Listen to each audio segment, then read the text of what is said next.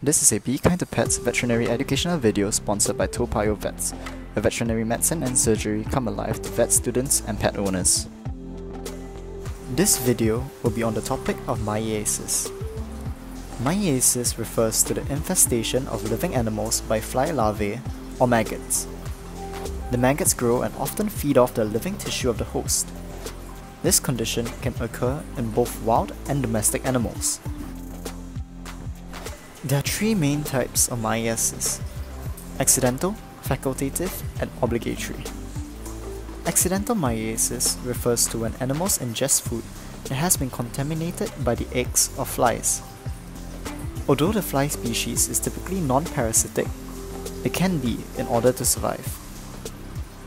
Facultative myiasis involves larvae which can either be free-living or parasitic, and are typically seen as opportunistic. They can develop in both carrion or living tissue. The final type of myiasis, obligatory myiasis, involves purely parasitic larvae. Let us now look at the possible causes of myiasis.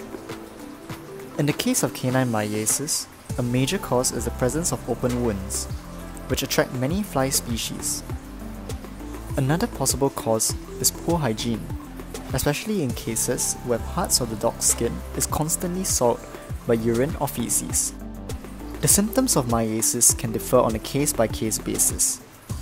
The most unmistakable indicator of myiasis is the observance of small white maggots in the skin of the animal.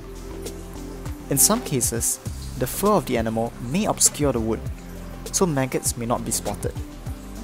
Other symptoms thus include the loss of appetite and lethargy in the animal. The treatment of a wound myiasis typically involves the shaving of the hair around the infected area to improve visibility of the affected site. This is followed by the removal of the maggots using a pair of forceps. The wound is also typically washed and cleaned.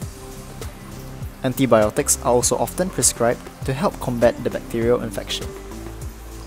Upon the removal of the maggots, the underlying cause of the infestation would then also have to be addressed. Ultimately, even after the removal of maggots, long-term preventive care is most advisable. This would include the maintenance of good hygiene in pets, which includes constantly checking your pet's skin for feces and/or urine, and washing them off. Additionally, any wound should also be kept clean. Do visit toapayohvets.com if you need more information, and once again, thanks for watching.